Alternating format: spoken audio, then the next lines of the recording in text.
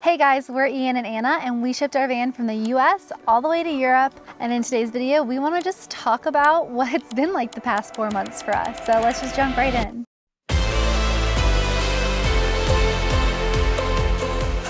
So I feel like our first impressions talking about Europe are going to have some comparisons to the US, just naturally, because that's the only other place we've done van life. First and foremost, the most surprising thing is how doable van life is and welcoming it is in Europe. I didn't realize that was gonna be more difficult. Yeah. But this continent is really built for van life, and you will see that when you're here. There's so many RVers, so many van lifers. I think we thought it was gonna be much more difficult, Americans coming over to Europe to do van life, but it's built for it, especially with apps now. We use Park for Night app to find either wild camping, so free campsites, or paid for campsites. And I will say we've been staying at majority of the time paid for campsites, and they have been priced from 10 USD all the way up to 50 USD. So it just depends which countries you're going in. Of course, Portugal was a little bit cheaper, and then we went to Switzerland and it was around $45 a night, but it's worth it for that country, that's for sure. I also think we should mention that in the US, we had a very small van and we didn't have any income,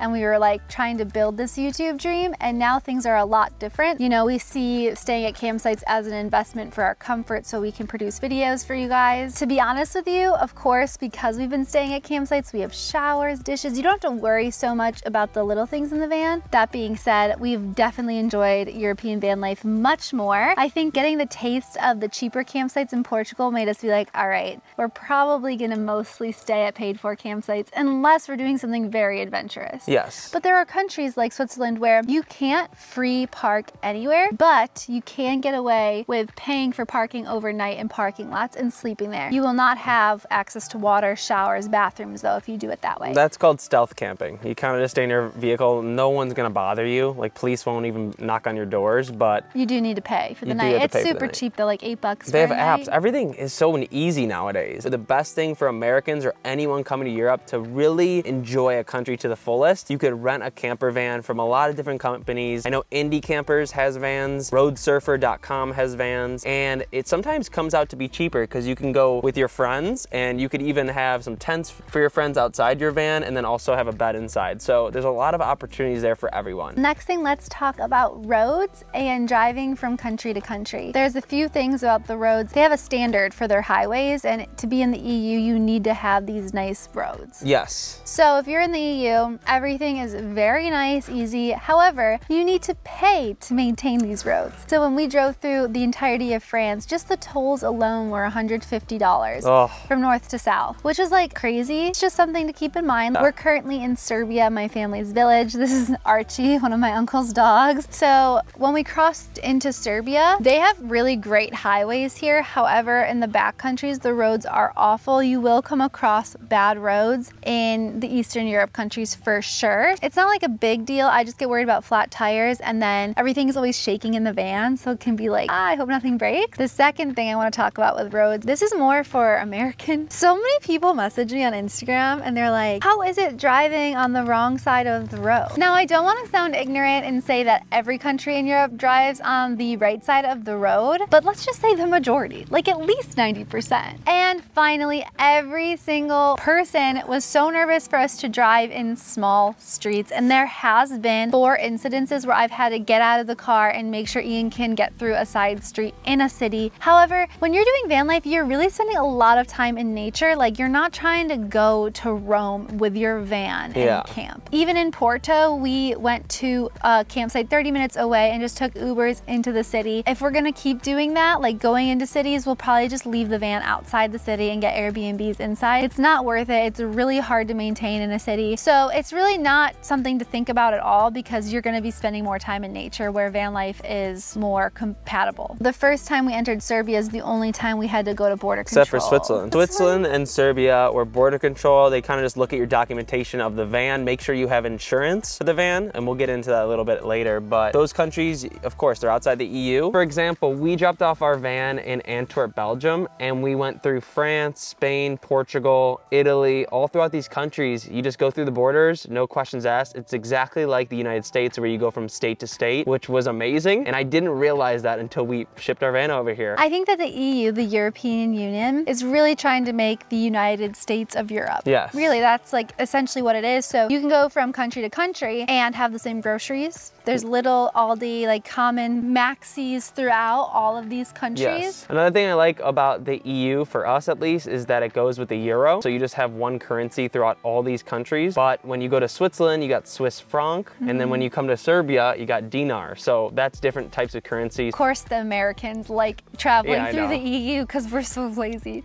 We're not that lazy. It's no, just, who doesn't like that?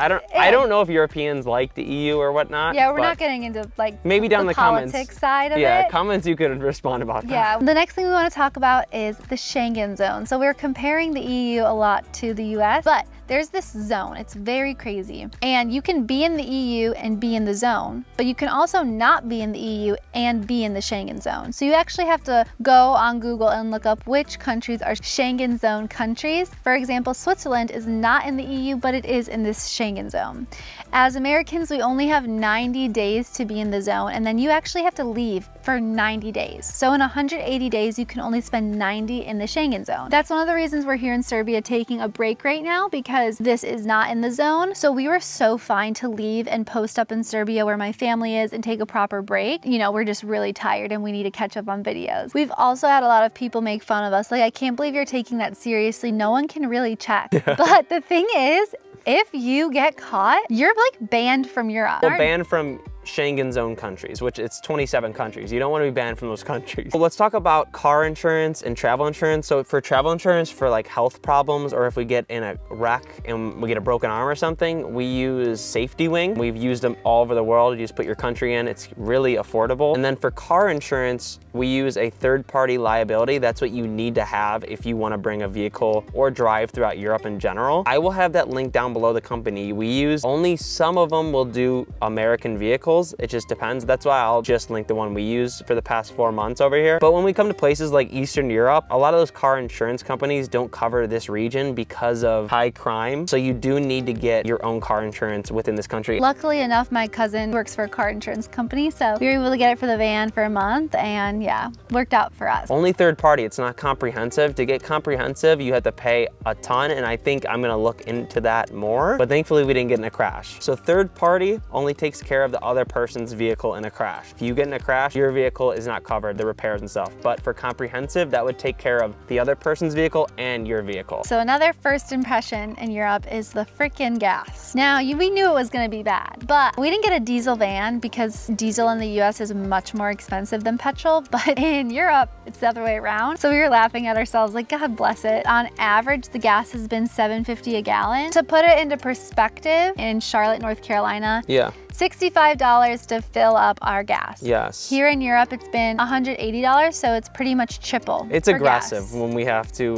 fill up the gas tank, but that's our biggest expense. While campsites over in Europe have been cheaper than they are in the US. The next thing we want to talk about is safety. Thank God no one has broken into the van yet. We have seen one other van lifer do van life in Europe and they got broken into. Now, I remember watching their YouTube video about it and they said they left all their things out charging. Ian and I have never left our van with our things out. We kind of take all of our expensive stuff out of the van, like camera gear, when we're traveling anyway, since we're filming. So I just want you guys to know, if you leave your van, definitely put everything away. Theft is the only thing we've been worried about in Europe. We get worried about that stuff in the US too, like San Francisco. Of course, yeah. But we have never felt more safe doing van life over here. The campsites are so secure. Even wild camping, you just feel like you're the only one in the world on like the Portugal coast. And it doesn't feel like anyone's watching you. No one wants to hurt you. Even in these Balkan countries, I think Eastern Europe has a little bit more gruff representation in media, but we've never been treated more kindly. Locals love seeing American van rolling through, and it's just been a great experience overall. Yeah, and I think that something that's huge is just not having guns, because that fear always came into my head in the middle of the night when we were in the US. There's not guns here, so. Well, actually, something we learned. In Serbia does have guns. Okay, the other European impression is then you experience culture. One of the best things about Europe is the food and driving from country to country. We started with like French baguettes. We had Belgian waffles. Oh my God, wait, I forgot about that. Yeah. Like our road trip snack was a baguette with fresh jam and meats and cheeses, like a charcuterie board. And the gas station